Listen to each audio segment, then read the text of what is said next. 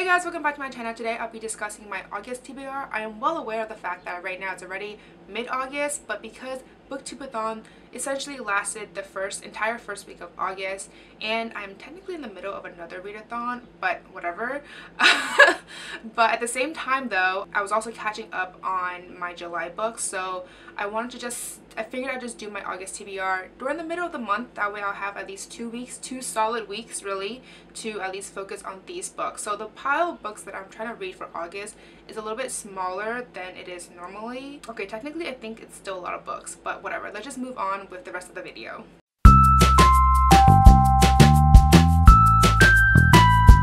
So there are 2 things that I really want to focus for August. One is try to read more Read Harder challenge books, because clearly if you had checked my reading challenge update back in July, which I'll link above for you guys to check out, but I'm not doing so well, so this month I really want to focus on some of the selections there and try to get some of those reading challenges out.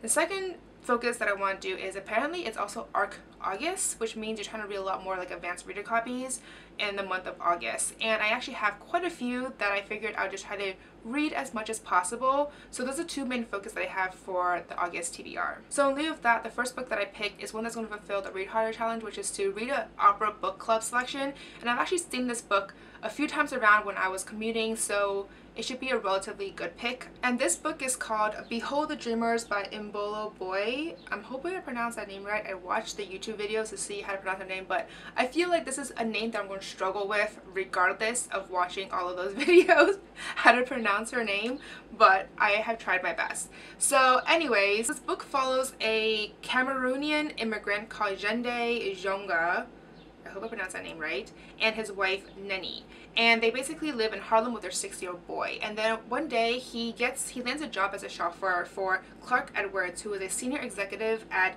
Lehman Brothers.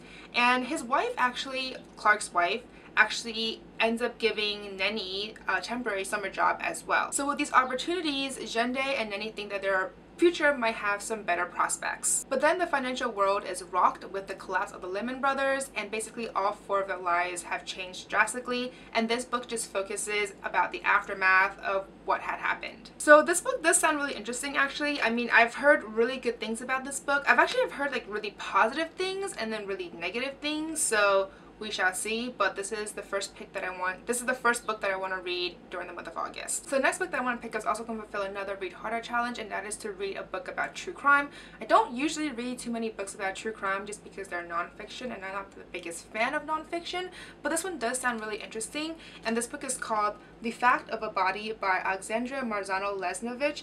I've tried to Google her name in terms of how to pronounce it, and the first thing that popped up was no one could pronounce my name, so I hope I pronounced this name right. But anyways, this book does sound really interesting. This book is a memoir, and it's also about a murder. This book follows the story of the author herself when she was a young law student.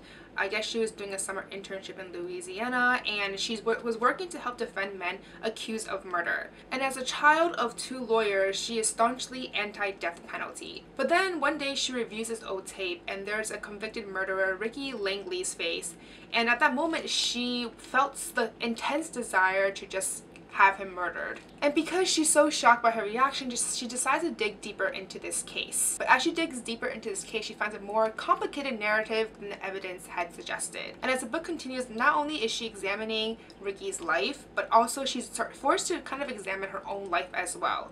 So I don't know, this book sounds really interesting, and I'm very excited for it. So those are the 2 books I want to read that will fulfill the Read Harder challenges. Moving on to the rest of my TBR list, which are all ARCs that I got from Book Expo/BookCon. So I try to pick ARCs that are coming out in September, that way they'll be relevant when I actually review them, either on this channel or on my blog. So just letting you know, these are all coming out in the month of September. The first book that I want to pick up is A Heart in a Body in the World by Deb Caletti. I've read a lot of her previous work, and I've really enjoyed it, so I have really high hopes for this one as well. It's about a girl called Annabelle who basically is doing a cross-country run because she's trying to run from her past. Something happened about a year ago, and it has haunted her since then, and she just can't seem to outrun that past. And as she's running cross-country, her brother and her 2 friends become self-appointed publicists for her, and she gains media attention. And while all the support around her her is nice, she can't help seem to shake off the guilt and the shame from what happened back home. So that's basically what the book is about, and I'm very excited to pick this one up. Then the next arc that I want to pick up is The 7.5 Deaths of Evelyn Hardcastle by Stuart Turton. So when I was looking this up recently, I saw that there was actually another book out there called The 7 Deaths of Evelyn Hardcastle, and I believe it came out a year ago, so I'm not sure why and it seems like the story is the same, so I'm not sure why this one is called 7.5 and the other one is called 7 Deaths. It seems kind of strange to me that the title of the same book will be different.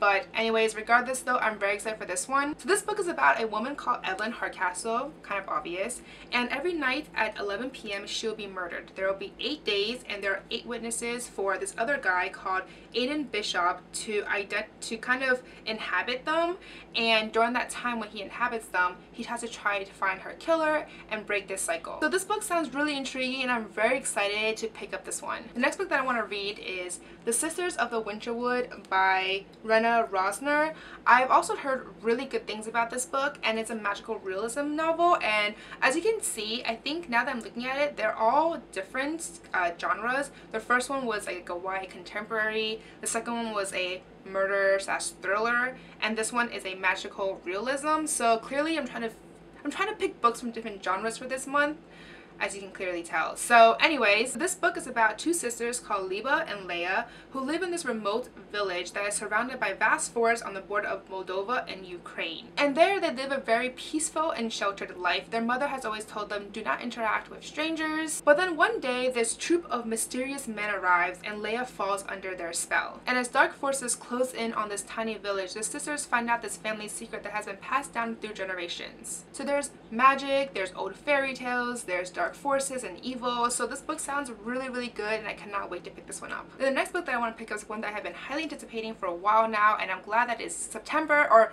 August, but it's almost September, which means I can finally pick up this book, so it's relevant when I actually review it. So this book is called Uncharted by Aaron Cashman. This one is considered as a YA fantasy/mystery novel. So this book is about a girl called Annabeth who prefers the fantasy of her books and paintings to reality, because in reality her mother is dead and it is all her fault. And in exchange, she vows to make her father's life a lot easier, but then one day he goes missing in the woods while visiting his friend's secluded manor. And now she thinks that her father isn't just lost, but something sinister has happened. And then she goes off to investigate on her own, and there she finds magic and mystery and myths and legend, and then she stumbles upon a secret. So this book sounds really, really interesting. I cannot wait to pick this one up as well. Then the last book that I want to pick up for the month of August is Ignite the Stars by Maura Milan. I literally just talked about this book in my book haul video, so I will link that above, but this is a YA sci-fi book. So I have literally all the genres here. I have mystery, I have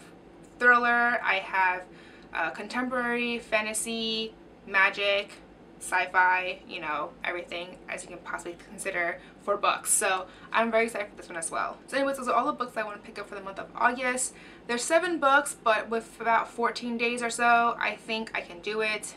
Fingers crossed. But I mean, a book every other day is not that bad for me. I mean, Booktubeathon, I literally read a book a day, and then the last day I just gave up because I was so burnt out from reading a book a day that I couldn't do it anymore, and I wanted to just not read. So, but I was able to do basically 6 books in 6 days, with the last day as a break slash I was done with Booktubeathon. So I think I can do this. So anyways, those are all the books I want to read for this month. Let me know in the comments below if any of these are books that you're also trying to read, or if you read them, if you like them or not. Let me know all of that information down below. And as always, if you like this video, please give me a thumbs up and subscribe down below. Don't forget to follow me on Twitter, Facebook, and Instagram. That's it for today, guys. Thank you. Bye.